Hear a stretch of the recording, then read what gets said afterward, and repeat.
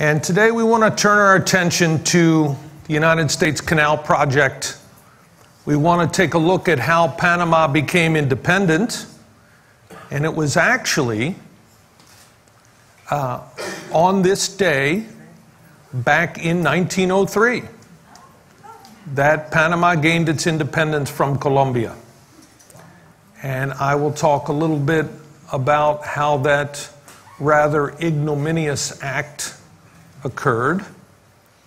And we'll look then at how the pathway was then cleared for the beginning of the U.S. Canal Project in 1904, a project that would last for the better part of a decade and would be completed in August of 1914, just as the First World War was beginning in Europe.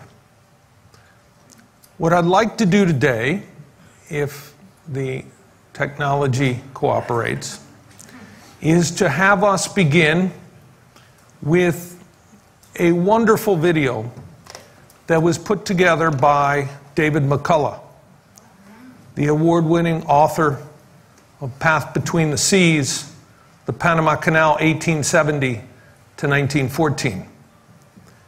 For his work, he won the National Book Award. Of course, David McCullough won the Pulitzer Prize for his work on Truman. He won other National Book Award awards and Pulitzer Prizes for a variety of others, including John Adams. But what we want to look today at is a video that he narrates and actually created that considers the Panama Canal. And it was at a period prior to the actual turnover of the canal from the United States to Panama on December 31st, 1999. And so it was at a rather interesting moment. There were questions about whether that actual handover would take place, and it did, without incident. And so let's begin today with David McCullough's broad overview of the Panama Canal. It begins with the French project, goes through and gives a very majestic overview of the U.S. Canal Project, and then finishes with the author's commentaries. So let me get this started for us.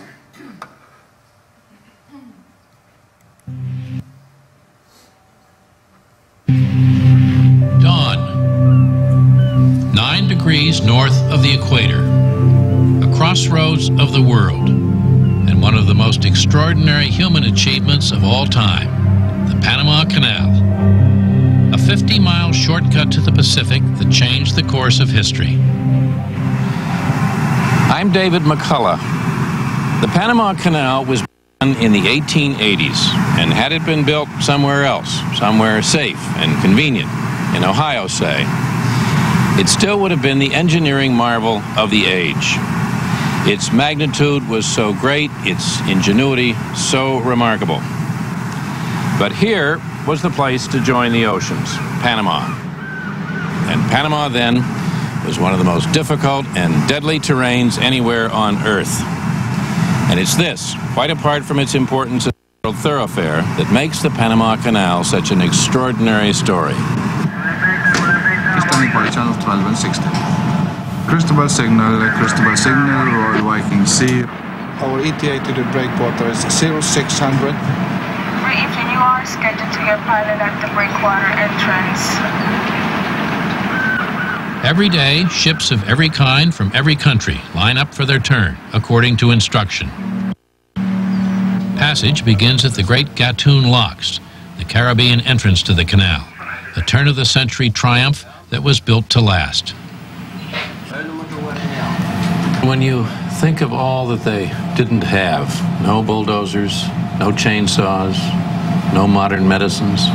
They were far ahead of themselves, and the technology at that time, they must have had a view into the future. The engineering of the country is just fantastic.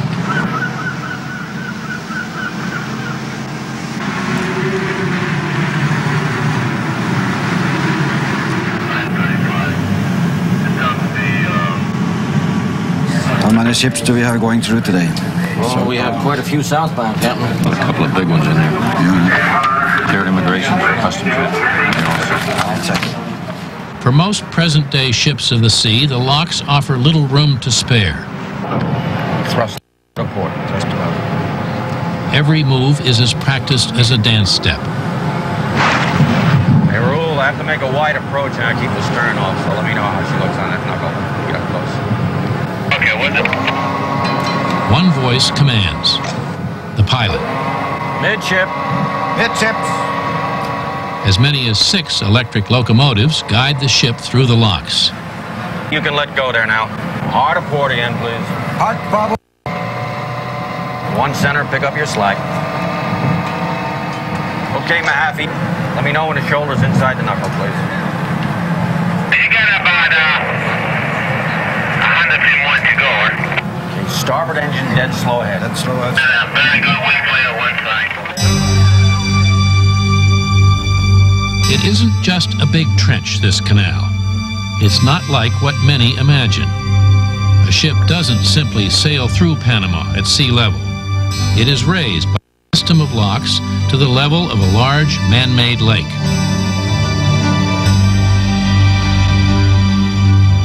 One center, slow coil in.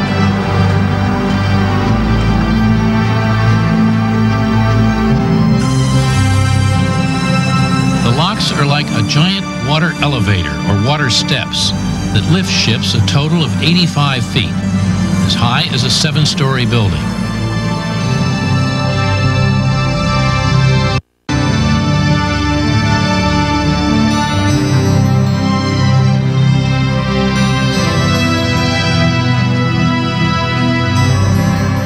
Passage from sea to sea is really up and over Panama. This is the genius of the engineering. The locks are among the most massive structures ever built, and the most interesting. Far more goes on here than meets the eye, since so much is hidden below water. Half power to starboard. South 16 Zulu transfer, clear of Gatun.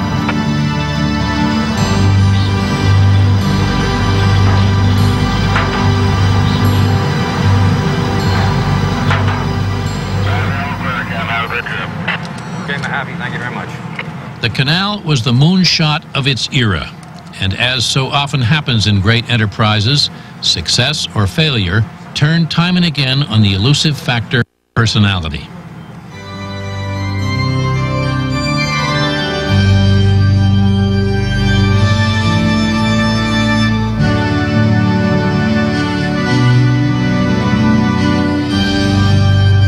The story begins in Paris in 1879. Experiment and innovation are signs of the times. It is the Paris not just of Monet and Offenbach, but of Eiffel, Pasteur, Jules Verne, and of the beloved Count Ferdinand de Lesseps, builder of the Suez Canal. He is vivid, vital, ageless at 74. His triumph in Egypt 10 years earlier was cause for huge celebration. Verdi composed Aida in honor of the occasion.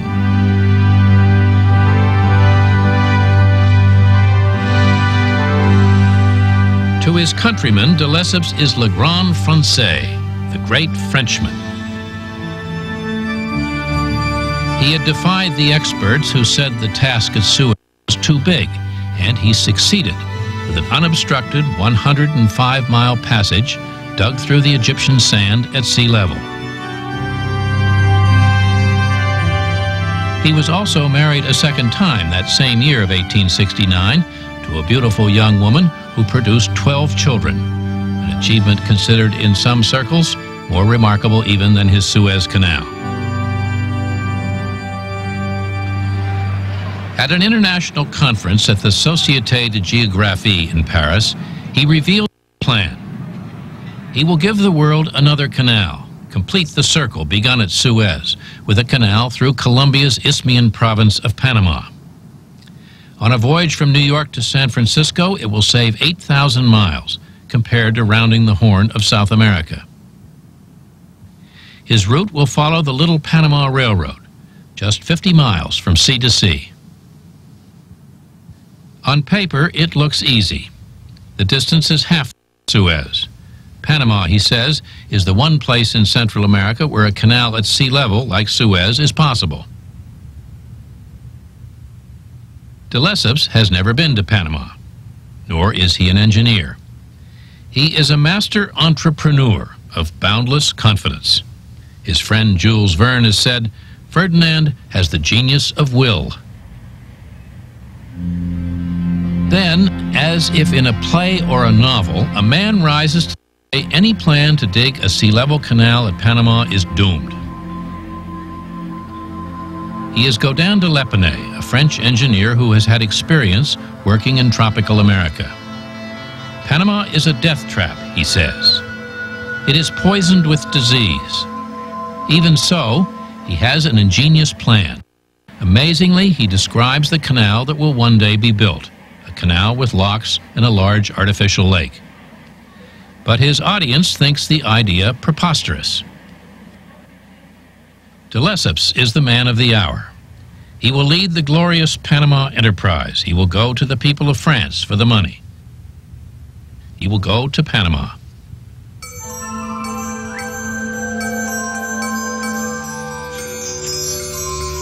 The wonder is the French accomplished all they did.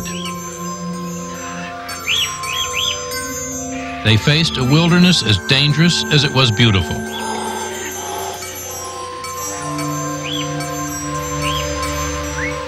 There was sawgrass that could shred skin like a razor.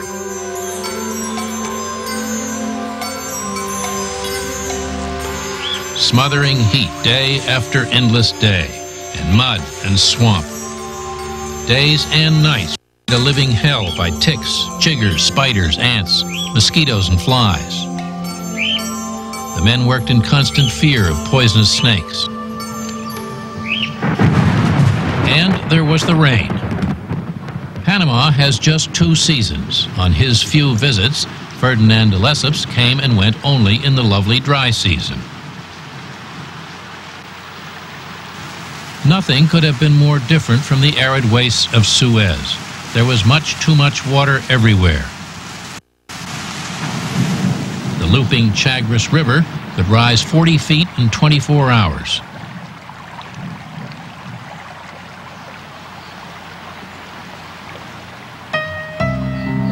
The half-dozen settlements along the line were primitive at best, with precious few comforts of home. But for many of the first French workers to arrive, there was high romance in such adventure in a strange and distant land. They began by clearing a path several hundred feet wide the whole way across the isthmus, cutting the jungle by hand, a tremendous task in itself. They made test borings, calculated the volume of excavation to be done. Then the digging began.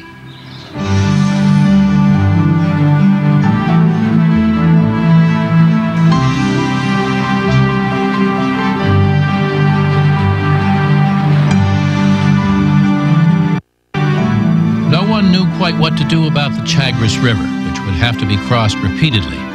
And no one seriously thought the job would be easy. But then no one contemplated failure either. Their faith in progress was total. Lesseps promised that as problems arose, men of genius would step forward to solve them. Science would find a way. Wasn't this the 19th century? So morale was high, pride and confidence built by the kinds of equipment being marshaled for this, the greatest constructive undertaking ever attempted. The engineers and technicians were rigorously trained and as fine as any in the world. The maps and records they produced are invaluable to this day. Every month brought more of them. And they died, as if in war. They died of smallpox, typhoid, snakebite, food poisoning. The vast majority died of malaria and the dreaded fièvre jaune, yellow fever. Still, others followed bravely to take their place, all for the glory of France.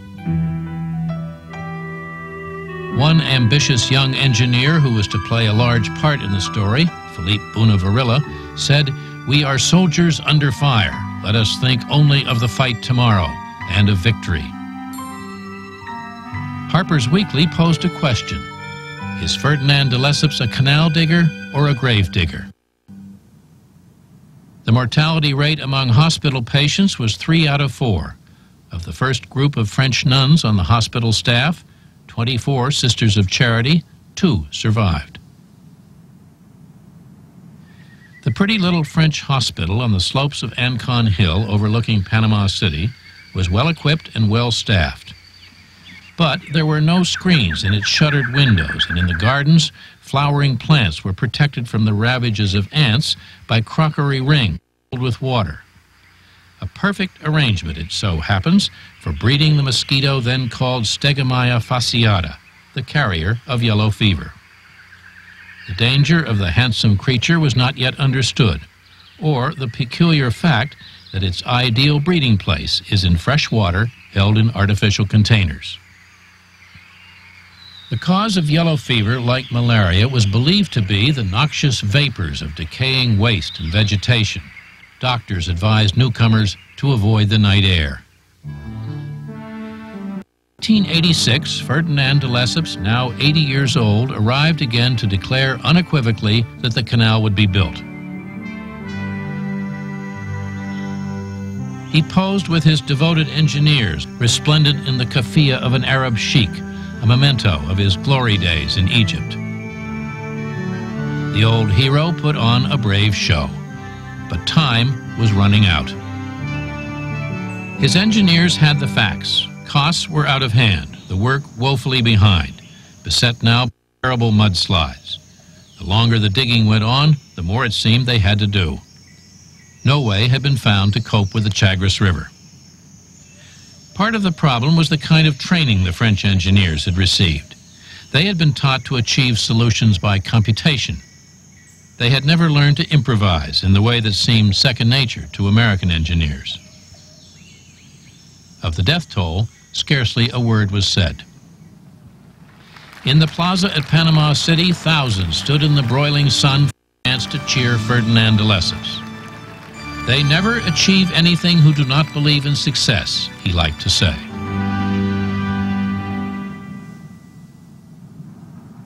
The French were 10 years in Panama, during which they lost 20,000 lives, perhaps even more than that.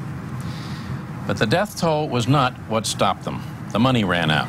The size of the task was simply too great for private financing. No matter the charm and optimism of Ferdinand de Lesseps, no matter the dedication of French engineers. Had de Lesseps not insisted on a canal at sea level, maybe things might have turned out differently. But he tried to repeat his success at Suez here under conditions that were entirely different. He ignored his best advisors. He discounted reality. The collapse of his canal company when it came in 1889 was the biggest financial failure in history until then. Thousands of trusting investors lost their life savings. The government at Le Grand Francais ended his days in disgrace, a dim old figure tucked away in a country house. For years afterward in France, the very word Panama was to mean swindle, wasted lives, unspeakable national disgrace. All that was true, but there were other reasons for the failure, reasons beyond anyone's control. The French effort simply came too early. The technology needed, as well as the medical science, just wasn't ready in time. Still, the French did about a third of the job needed for a Panama Canal. They were the pioneers.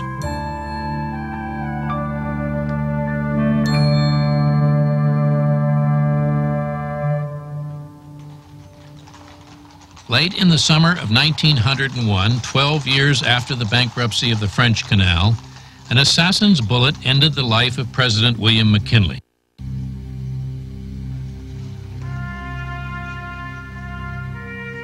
And all at once, America had a new leader, Theodore Roosevelt.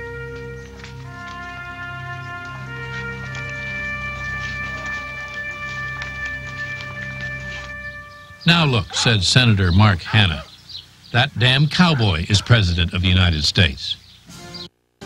Roosevelt, the youngest chief executive ever, had much he wanted to do. He believed in sea power as a ruling force in history. He dreamed of an American Navy commanding 2 seas, with an American canal in between. American engineers had already achieved amazing results with the building of the Western railroads, the Brooklyn Bridge, and skyscrapers like New York's popular Flatiron Building. Once the Senate authorized the president to take up where the French had left at Panama, Roosevelt could hardly contain himself. But then Colombia began balking at the terms proposed, Panama still being very much part of Colombia. And it looked as though negotiations might drag on interminably. What resulted was the so-called Panama Revolution of 1903, staged by a half-dozen prominent Panamanians with shrewd coaching from the French engineer Philippe Bunyavarilla. Success was instant and bloodless because an American gunboat, Nashville, appeared on the scene in time to keep Colombia from landing troops, which Colombia had every right to do. The whole affair was over in less than a day. Panama knew which flag to wave. No president had ever exercised gunboat diplomacy in such flagrant fashion or made the work of the cartoonists quite so easy. For a while, Roosevelt tried to defend his actions with legal arguments. Later, he dropped the pretense and told an adoring crowd, "I took the isthmus, started the canal, and then left Congress not to debate the canal, but to debate me." On Wednesday, November 18, 1903, in a house on Lafayette Square, 2 men sat down to sign a new canal treaty, Secretary of State John Hay and the ever-resourceful Bunyavarilla, who had now managed to have himself made Panama's special envoy to Washington. No Panamanians were present for the historic moment.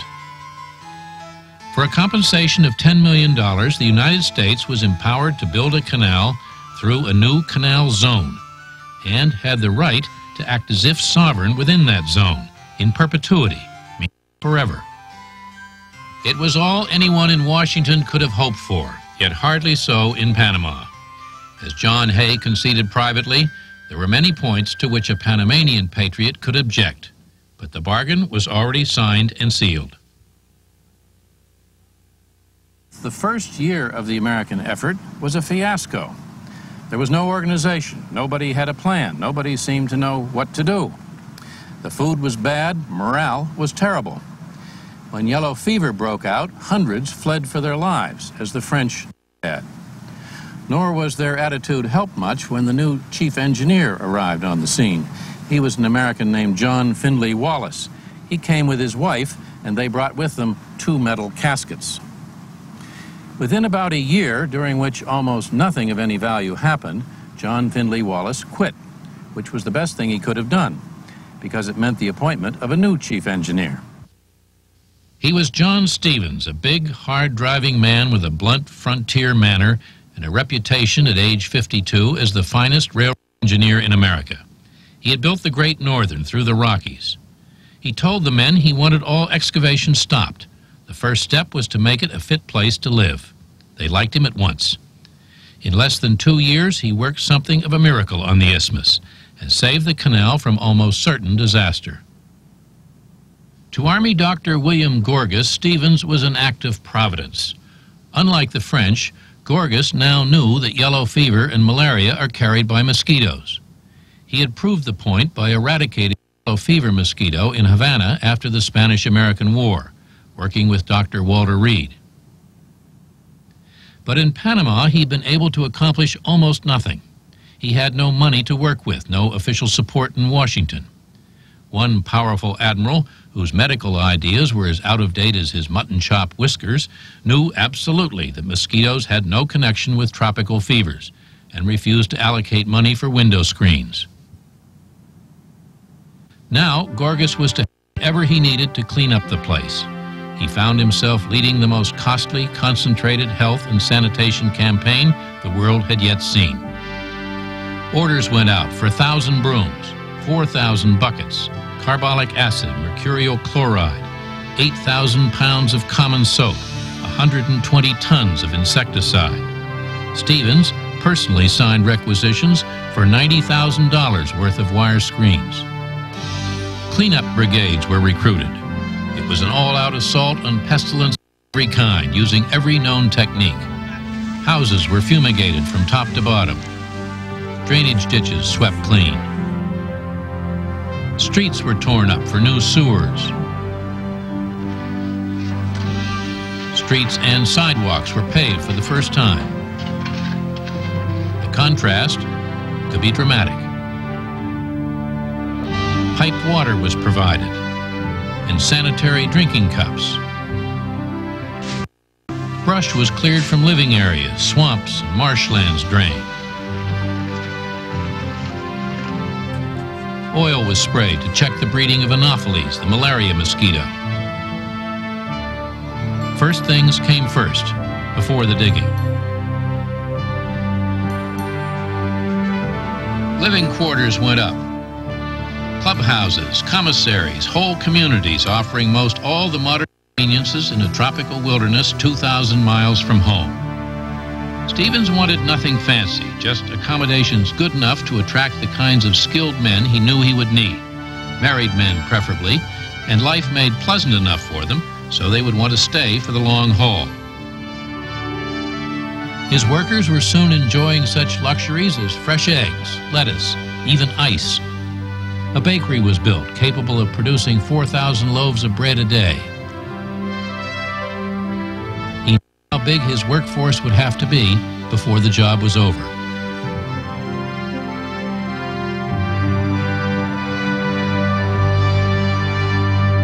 It was John Stevens who saw the real lesson of the French experience, the futility of trying to dig all the way down to sea level. It was John Stevens who best explained to Theodore Roosevelt how a lock and lake canal would bridge the isthmus and make a virtue of Panama's phenomenal rainfall by damming the Chagres River and creating a man-made lake. This way, most of the digging would be concentrated at Culebra Cut, the point where the canal cut through the highest ground. Roosevelt could now picture how a ship would be lifted up to the lake through a series of locks like steps. The system was brilliant because it was so simple. Each chamber would fill by a flow of water from the lake above. The one force at work was simple gravity. No pumps were required. Roosevelt might have insisted on a sea-level canal, what many in Washington wanted. But he listened to Stevens, and well, he did. Had the United States tried to build a sea-level canal, the project almost certainly would have failed.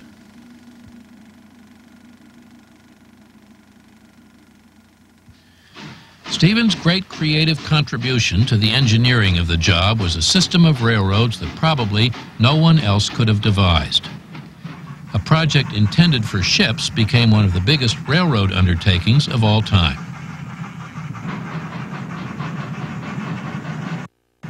He knew the real task was not the digging, but hauling the dirt. This meant moving it by rail, hauling freight. He brought in bigger equipment than the French ever had, and far more of it. By his system, the dirt trains rolled endlessly. The objective was to keep the steam shovels working without pause.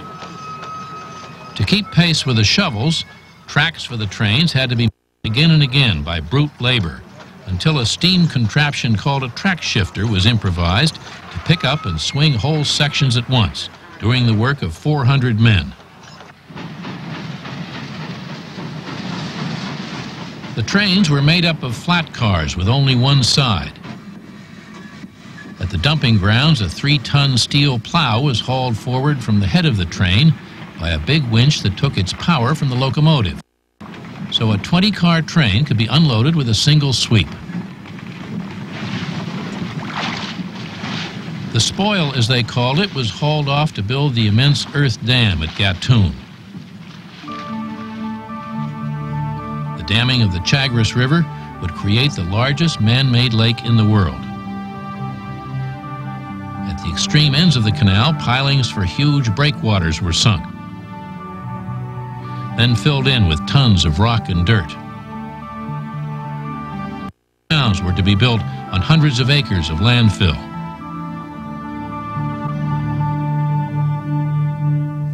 By December 1905, Gorgas was able to announce there was no more yellow fever on the isthmus. It was hard to believe, but true. The year after, Stevens had 24,000 men at work, and Theodore Roosevelt decided to come look things over.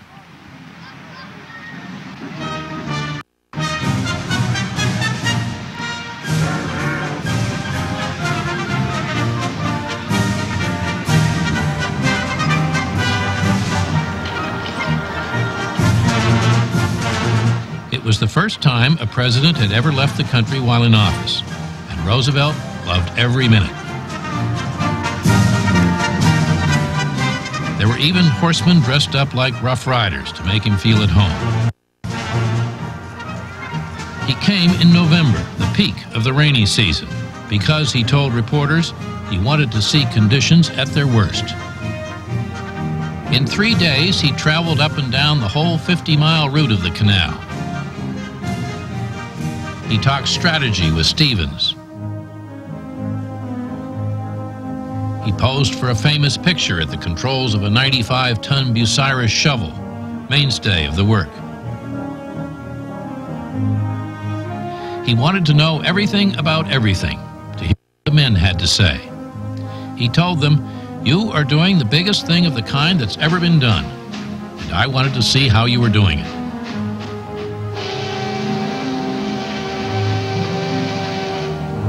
All at once, something entirely unexpected happened. John Stevens quit. Nobody could quite believe it, and to this day, his reasons remain a mystery. It was said that he had become bored with the work once he had everything running so smoothly. It was said he had uncovered some terrible scandal and therefore wished no more association with the work. It was said he missed his family, that he wanted more money, that in fact he disliked Theodore Roosevelt. The best evidence is that he was overworked and broke under the strain. In any event, an extremely angry Theodore Roosevelt, determined to have no more chief engineers walking off the job, appointed a man who couldn't quit, an Army officer, Colonel George Washington Goethals. Goethals was a different sort from Stevens. Stevens was informal, often profane. He dressed in old overalls, boots, and a battered felt hat. Goethals was spotless, a picture of West Point formality, even in civilian clothes. To many, he seemed a cold fish. His staff, beside Dr. Gorgas, now included 2 other important Army engineers, and they were assigned 2 colossal tasks. Colonel David Gaillard would command the excavation at Culebra Cut. Colonel William Seibert was to build the Gatun locks. Goethals and Dr. Gorgas were at odds almost immediately. Goethals, concerned about cost efficiency, thought the sanitation campaign was badly managed under the easygoing Gorgas and made a study to prove it. "Do you know, Gorgas," he said, "that every mosquito you kill costs the United States government $10. "But just think," Gorgas replied, "one of those $10 mosquitoes might bite you, and what a loss that would be to the country." The sanitation campaign continued as before. Goethals' value was enormous. He ran things magnificently. He and the other Army engineers had built locks and dams before on American rivers. Their professional background could not have been more appropriate. Again, as in the French time, everything came by ship, including those who would do the heaviest work. Except now they came mainly from Barbados, sometimes 1,000 or more on a single ship. For them, no special accommodations were provided. The pay, however, was considered excellent, 10 cents an hour for a 10-hour day, 6 days a week. The main point of battle was Culebra Cut, a 9-mile gouge through the high ground where 30 years before the French had concentrated much of their effort. A visitor wrote, "He who did not see the Culebra Cut during the mighty work of excavation missed seeing the great spectacles of the ages. With the work at full blast, the United States was digging the equivalent of a Suez Canal every 3 years. In any one day, there were 50 to 60 steam shovels in the cut. Along the entire line, about 200 train loads a day were being hauled to the dumps.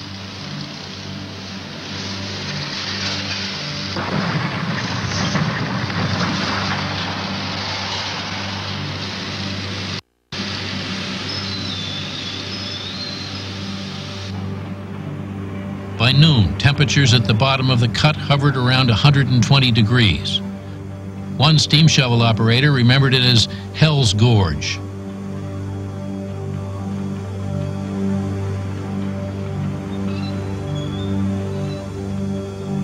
Death and injury were commonplace.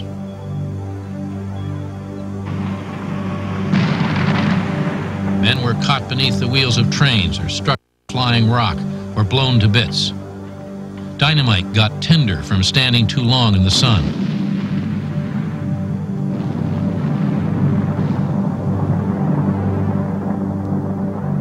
One premature explosion killed 23. In total, more explosive energy was expended in blasting through Panama than in all the wars the United States had fought until then.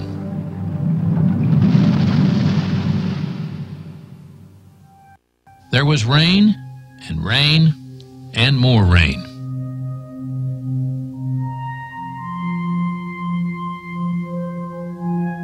And the mountains began to slide. Avalanches of mud and rock plunged to the bottom of the cut. Steam shovels crushed like toys. Miles of track were obliterated.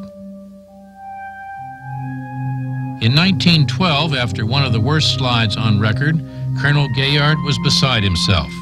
Goethals was caught on the scene. "What are we going to do now?" said Gaillard. "Dig it out again," said Goethals. The deeper the cut went, the worse the slides became. One man described digging through the unstable geology of Panama as like running your hand through a bin of grain. The more you dug, the more came down. Engineers talk of the angle of repose, that point at which a slope has been cut back far enough so that nothing will come sliding off. Unfortunately, that ideal state has never been attained here. Landslides are still a problem.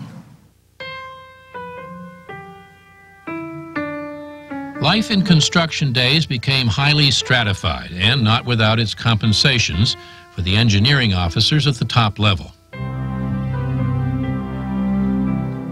At the bottom level were the ordinary day laborers, all foreign. By 1912, the workforce numbered 50,000. Less than 10%, however, were Americans. Most were English-speaking West Indians. The dividing line couldn't have been clearer. Foreign, black workers were paid in silver. American, white employees got gold. Beyond payday, everything else was demarcated according to gold and silver. As in much of America then, all was quite separate and seldom equal. The Americans were the locomotive engineers, surveyors, machinists, electricians, and foremen. They were the school teachers, nurses, police, and paymasters. The pay was good. Clerks and bookkeepers started at $100 a month. A graduate civil engineer at $250. A steam shovel engineer got $310, plus the glory of the job. There were baseball leagues, concerts, outings at the beach, and lazy Sundays. For most, it was the time of their lives. As work proceeded on the Great Locks, the true grandeur of the canal's concept became apparent as never before.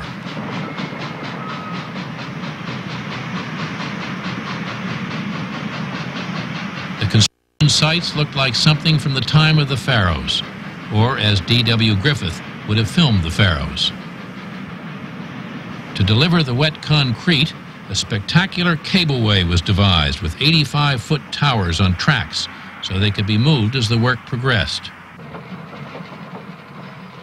Sand, gravel, and Portland cement were fed into a mixing plant by one automatic railroad, while another carried full bucket loads to the cableway, where they sailed off to their destination at a speed of 20 miles an hour. For the locks on the Pacific side, tremendous cantilever cranes were used instead of a cableway. But the idea was the same, to keep the work area free of everything except the big steel forms within which the concrete was poured.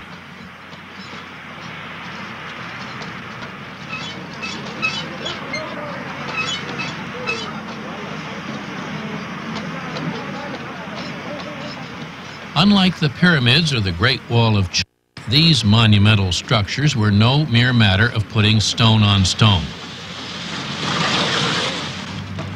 They had to be built first in the negative with the forms. All the locks were constructed in 36-foot sections. The big forms, also on tracks, would then be moved to the next position. And since numerous inner chambers, passageways, and culverts were required, the job was anything but simple. The volume of concrete poured for the Gatun locks alone, somebody figured, was enough to build a wall 8 feet thick, 12 feet high, and 133 miles long. No structure in existence contains such a quantity of material, Colonel William Seibert very proudly. With an overall length of 1,000 feet and a width of 110 feet, each lock was considerably bigger than a ship the size of the Titanic. In fact, a single lock chamber, if stood on end, would have been the tallest structure in the world, taller than the Eiffel Tower, taller even than the new Woolworth building. One lock chamber could have held 3 Statues of Liberty end to end, with room to spare. The water was to flow in and out of the chambers through main culverts as big as railroad tunnels.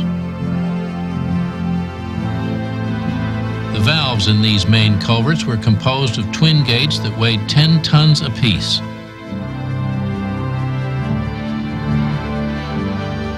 The giant steel gates were by far the largest ever built.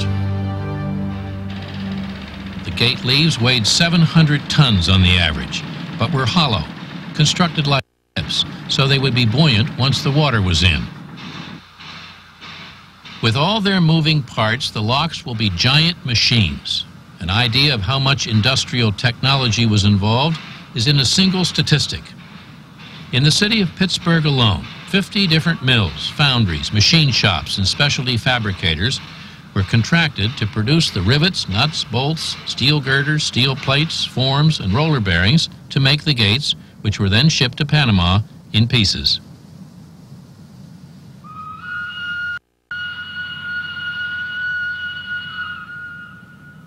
On May 20, 1913, 2 steam shovels, as battered as if they'd been through a war, met at the bottom of Culebra Cut and sounded their whistles. The canal was as deep as it would go. The last concrete was laid at the locks on May 31, 1913, and with Gatun Dam nearly finished, whole towns along the canal route were now being taken down, struck like stage sets and carried off.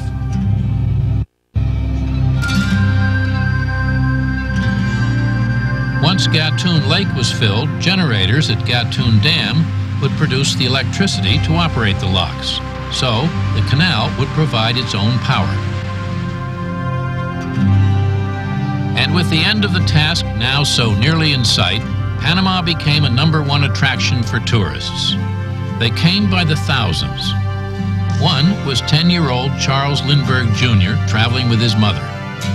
Remembering his excitement years later, Lindbergh would write, "The very name America made one think of miracles. We had conquered a continent. We had abolished slavery. We had developed the automobile. We had invented the airplane. And now we were building the Panama Canal."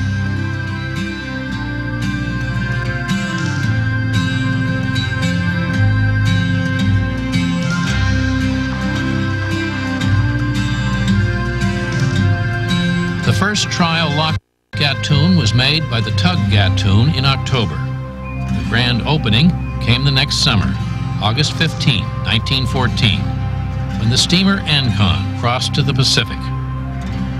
Almost inconceivably, the canal had been finished ahead of schedule, and it cost less than estimated. No corruption of any kind was connected with the work, a phenomenal feat, and largely because of the leadership of George Goethals.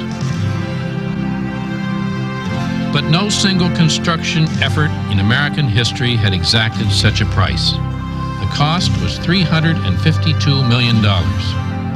French and American expenditures together totaled $639 million. In present money, more than $7 billion. The human cost since 1904 was 5,609 dead, of whom not less than 4,500 were black workers. The canal was open to the world, and in time came the ships of the world. Everything from square riggers to submarines. There was J.P. Morgan's yacht Corsair, the liner Kroonland, and the Empress of Britain. The passage of American battleships from sea to sea left no doubt that Theodore Roosevelt's dream had come true.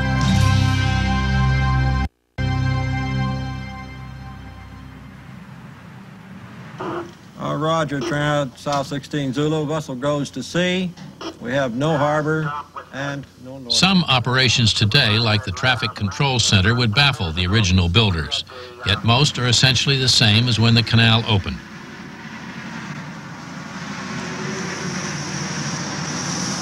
The complete 50-mile crossing takes approximately 9 hours. On the Pacific side, are divided. First at Pedro Miguel, then Miraflores. More than 2,000 ships a year rank now as Panamax size, as large as the canal can handle. Many barely fit through.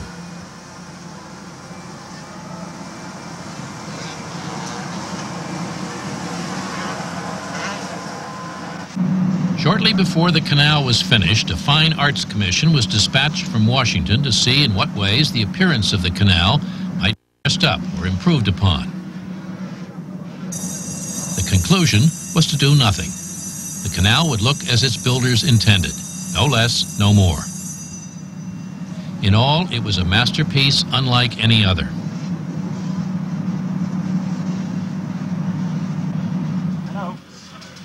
In the control tower at Miraflores, as at all the control towers of the canal, operators open and close the lock gates, lift or lower ships the size of skyscrapers with a turn of the hand. Pointers stand open as the gates stand open, awaiting the ship's arrival for its descent to the Pacific. Everything that is happening outside happens on the board, at the corresponding place, and at the same time. Checking the lines.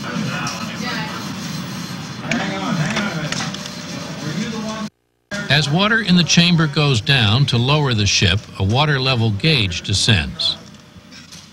As the water flows into the next chamber, rising to equalize the two levels, a gauge marks its progress.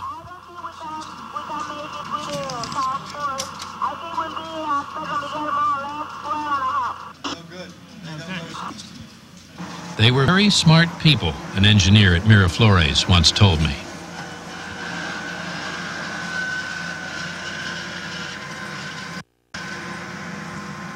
To transit the Miraflores locks takes 45 minutes.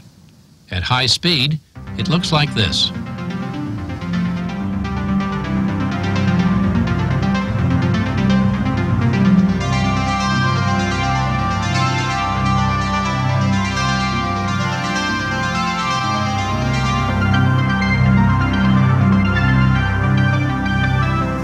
Vary enormously.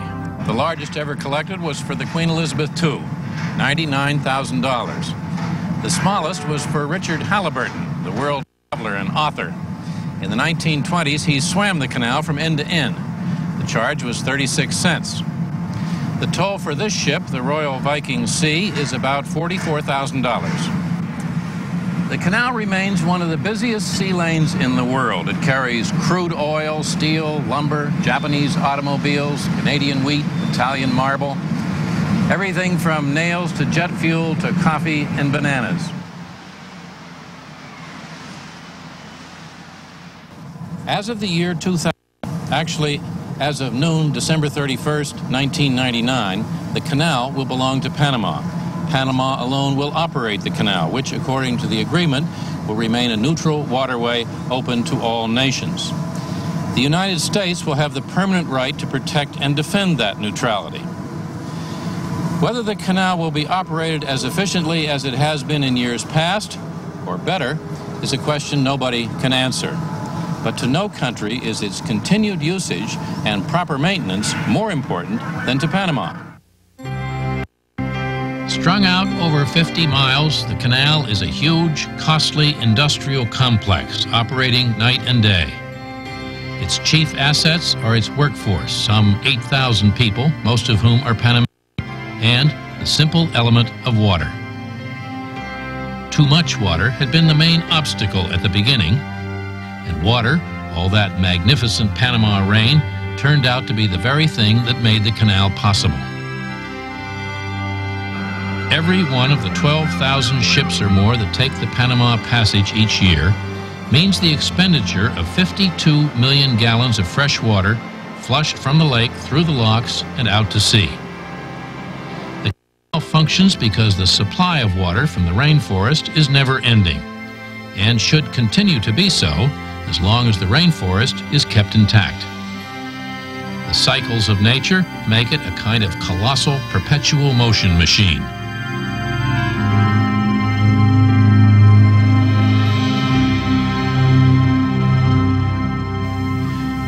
The need for a ship passage here at the Isthmus of Panama was as plain as day as early as the 16th century. A Spanish priest writing to his king said, "There are mountains and there are hands," meaning the task is huge, but with enough will it can be done. Yet even in the late 19th century, nearly 400 years later, the task proved insurmountable. The obstacles of disease, climate, geology, the sheer magnitude of the work, not to mention the cost, were all too much. The French had all the will in the world, but that wasn't enough. Their timing was off. Science and technology change history, and never more so than in our own time. But science and technology are also the creations of history, and they do not advance in isolation. Had it not been for the Spanish-American War, the breakthrough discoveries on yellow fever would not have been available for application at Panama. Had it not been for the massive railroad construction across North America after the Civil War, there would have been no such resourceful figure as John Stevens, with his technological mind, to step forward and set things smoothly running at Panama. All the electrical components of the locks, the electrical engineering, would not have been available had the canal been started only a dozen years earlier. As it was, the timing for success, right at the start of the new century, was exactly right.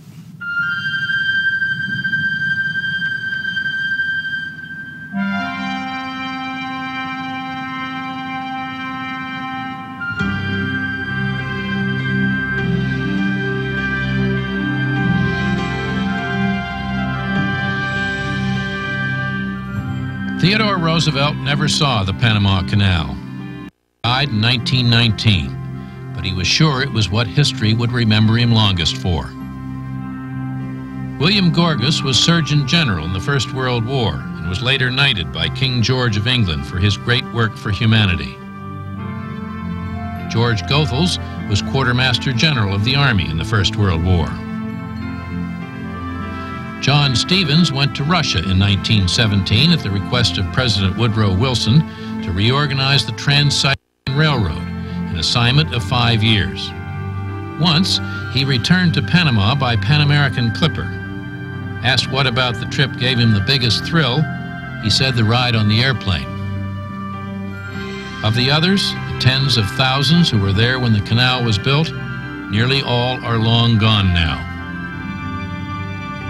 Goethals, when once asked what the secret of success had been, answered, "The pride everyone feels in the work."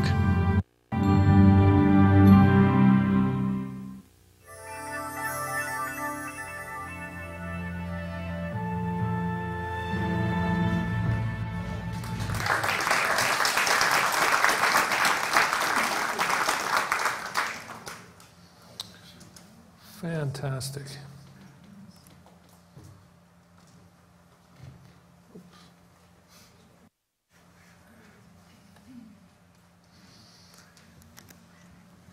Well, I have to say, I never tire of seeing as majestic a story as that.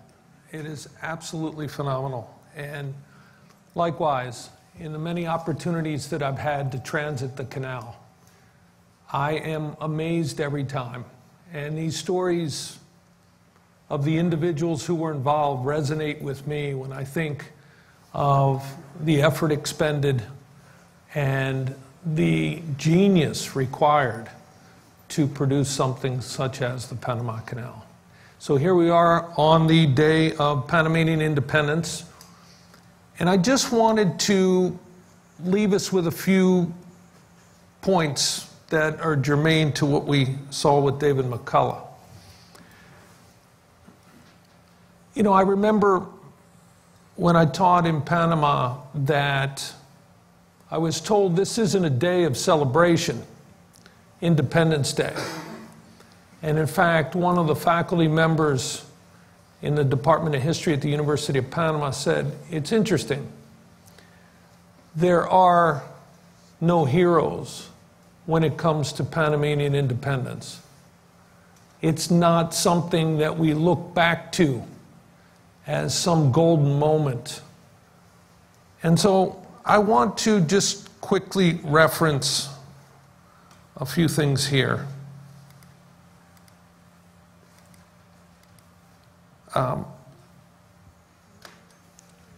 That I think are critically important. And the first is, and the reason that that comment was made, that there are no heroes, is tied to the fact, and David McCullough referenced it. So independence came today. And there had been prior attempts at secession in Panama, number of them amounting to much. But the arrival of the USS Nashville blocked any Colombian attempts to quash this rebellion. A number of well-connected, influential Panamanians had come together in a conspiracy. There's an interesting story that there were Colombian troops on the ground, and a very fast-thinking engineer, the Panama Railroad, had convinced the Colombian general to go ahead from Colón to Panama City by himself, and that they would arrange to have his troops brought over later. It didn't happen. They made sure that that didn't take place. The second thing, the Panamanian troops that were in Panama City, there was a massive bribery that took place, and the commanders, essentially the Colombian commanders, were paid off. The Colombian troops that were on the ground ended up returning to Colombia proper via a British mail steamer that brought them back home. There were, as David McCullough said, no casualties except one. From what I saw in the archives, there had actually been 5 shots fired, and there was an elderly Chinese street vendor who was killed. So, independence. The question was now, what would happen? Immediately, Colombia protested, and the United States was first to recognize this independence. Representing this group of well-connected families was the minister plenipotentiary, Bunal Varela. And so Bunal Varela, who had such an interest in the French project and had a number of financial concerns, was trying to find a buyer for the French venture. He goes to Washington, spends time in New York as well, shuttles back and forth, and it is he who sits down with John Hay and comes up with the Hay-Bunau-Varilla Treaty. The United States got more than it had ever imagined. So, it was given full control and management over a future canal project. And here's the thing, in the Hay-Bunau-Varilla Treaty, which was in essence part later on of the Constitution that would govern Panama, it says clearly that the United States had the authority to act, quote, as if it were sovereign, end quote. The original canal zone was to be held by the U.S. in perpetuity. That was later changed to 999 years, and then changed again to 99 years. So that's the key, as if it were sovereign. So when we look in the coming sessions at the debate over the Panama Canal treaties, many of those who argued vociferously that the United States had bought the canal, had bought the land, had built the canal, it was ours, failed to read the Hay-Bunau-Varilla Treaty or the Panamanian Constitution. Now, the United States was given hegemony, control over the isthmus, and it really made itself apparent early on in three key ways. First, a dual-tier payroll system was constructed, whereby U.S. citizens were paid in gold, all others were paid on the silver roll. There was a tremendous discrepancy in salaries and an even greater discrepancy in benefits. Secondly, one of the things that the United States brought to Panama in the building of the project were conceptions of race that existed in the early 20th century in the United States. And you see in Panama the beginnings of a Jim Crow legal structure whereby there was clear segregation, a division of the races in the same way that existed in the United States. And the final portion of this was the Monetary Convention of 1904. It made the United States dollar the legal currency in Panama, which of course it remains today. And so all of these are things that gave the U.S. inordinate influence over future developments in Panama. The Monetary Convention of 1904 is what helped the United States government to put the squeeze on Manuel Noriega. The United States simply cut the flow of dollars into Panama to strangle the economy, and the effect was drastic and immediate. And so my point here is that from the outset, the United States, in a rather unhealthy way, becomes a mediator and a referee in Panamanian politics. There will be a recurring cycle. Elections are held, the losing party immediately cries foul, turns to the United States to come in and investigate the election results, meaning that the United States is, in a rather unhealthy way, constantly involved in the internal politics of Panama. And this would play out over the decades after the opening of the canal in August of 1914.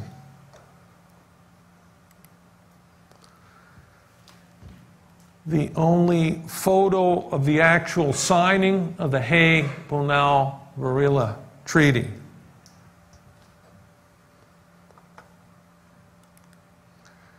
Of course, the myriad of political cartoons. Here, Theodore Roosevelt, the man who can make the dirt fly. Just briefly, I wanted to reinforce a few of the things that you saw in the video. And I think clearly David McCullough has a special part in his heart for John Stevens, and believes that without John Stevens' genius as a railroad engineer, that the canal project wouldn't have come to fruition. So a dynamic 20 months where John Stevens was at the helm. He worked out, making sure that the workers were cared for. He puts in the infrastructure, quits abruptly, and then is followed by Colonel George Washington Goethals. It's under Goethals that the Gaillard Cut is finished through the Culebra Cut, the damming of the Chagres River, and the formation of Lake Gatun. One of the other keys, as we saw, were the eradication efforts, particularly of William Crawford Gorgas. Gorgas would be the one who would put forward the efforts to eradicate the mosquitoes that cause both malaria and yellow fever on the isthmus. And then you've got the important role that the Afro-West Indian laborers played. It's often been referenced as black labor on a white canal, famous work written by my graduate school mentor, Michael Conniff, titled very same. And from the outset, but particularly as the canal project began to wind down, and many of these Afro-West Indians settled in the terminal cities of Colón and Panama City, there was Panamanian resentment. They felt that it drove up housing costs. They felt that this was an external element.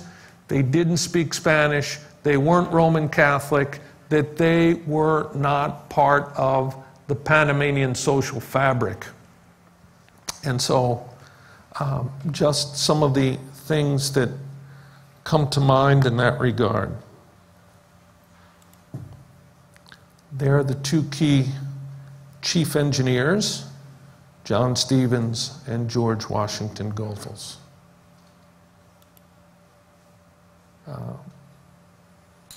The Lock Canal, you saw how that operated. There's some famous memorabilia. This is when Theodore Roosevelt came to Panama. Again, height of the rainy season. He was there in November 1906. Stayed at the Tivoli Hill, the Encon, in the Canal Zone. The iconic photo of Theodore Roosevelt.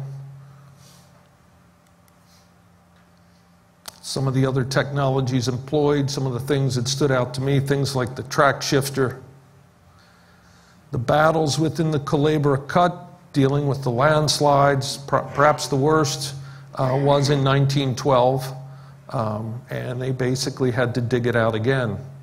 The lock construction, phenomenal amount of concrete utilized in order to build these structures.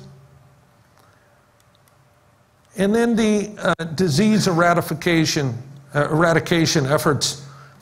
You see here Juan Carlos Finlay and William Crawford Gorgas. Carlos Juan Finlay was a physician in Havana. As you see here, first proposed as early as 1881 that yellow fever was a mosquito-borne illness. He was subsequently proven correct by Walter Reed and his colleagues. Sir Ronald Ross, a British physician in the Indian Medical Service, did a considerable amount of work on the transmitting agents of malaria and was actually awarded the Nobel Prize in 1902.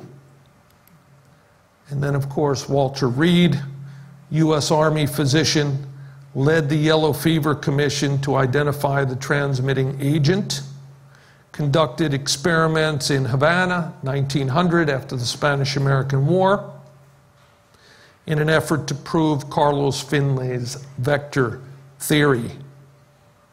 But the man of the moment undoubtedly was William Crawford Gorgas. And so in 1905, he used a vector control strategy to cleanse Havana, Cuba. And he used what he had learned there and brought it to Panama and applied his epidemiological control strategies there.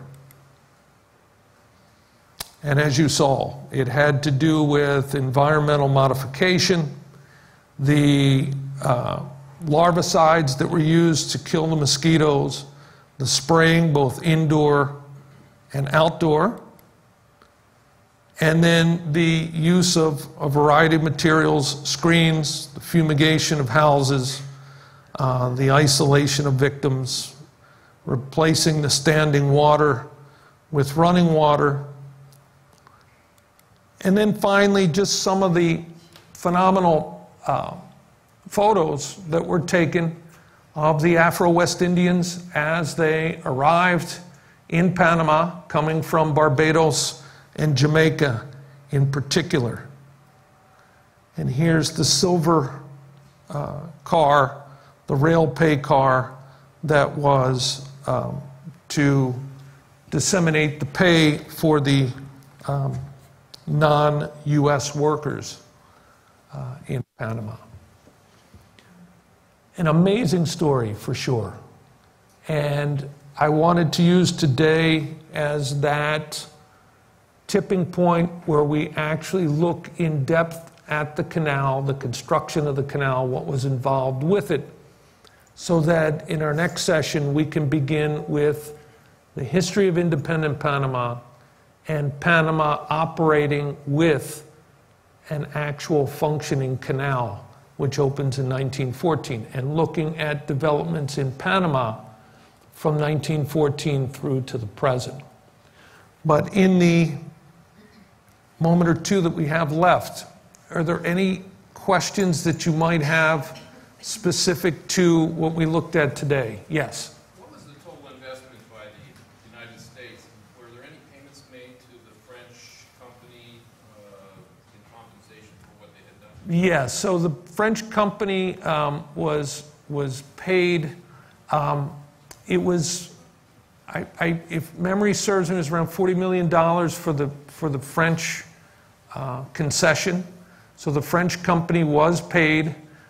They obviously had wanted more. The United States was in a better position of leverage because the material and the machines were in the jungle rusting away. So the French were fortunate to get what they could, but they were indeed paid for that. And the total investment by the United States from beginning to end? I know that in today's dollars that the entire cost was somewhere between 7 and 8 billion. And so, you know, it was, I think, in the neighborhood of $500 to $600 million at that time. Yes? When did that McCullough program first air? That was right around the late 80s, just right around 1990, if memory serves me. It was in the old VHS form. And then it was converted into a DVD somewhere around 2004. Yes? Can you explain why the payment in gold versus silver was such a big deal? I don't really understand. Yeah, well, it sort of had to do with the symbolism more than anything else. And, I mean, clearly the U.S. workers were paid better. They were considered to have skill sets and expertise that would require that they be paid better. They were given a package of benefits that in many cases including housing. They were able to purchase their items in the canal zone at subsidized rates. So there were a whole series of benefits. But it was basically code for white workers and non-white workers. And so they used gold and silver to basically make that distinction.